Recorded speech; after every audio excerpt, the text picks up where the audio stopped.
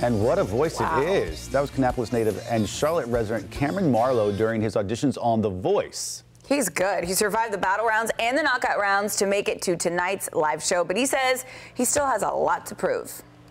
My strategy in this upcoming rounds are to really show off the rest of my voice that I haven't been able to show off yet.